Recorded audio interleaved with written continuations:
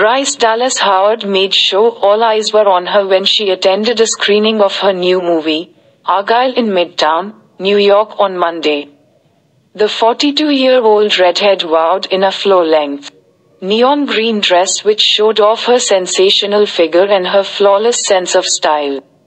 Bryce smiled coyly for the cameras as she exited her car and was escorted into the movie theater by security. In the flick, Bryce plays Ellie Conway, an introverted spy novelist who is enticed into the activities of a sinister underground syndicate. There were reports that Taylor Swift had secretly authored the book that inspired the movie, but Bryce explained that isn't the case. During an appearance on the Graham Norton show, she cleared up the conspiracy.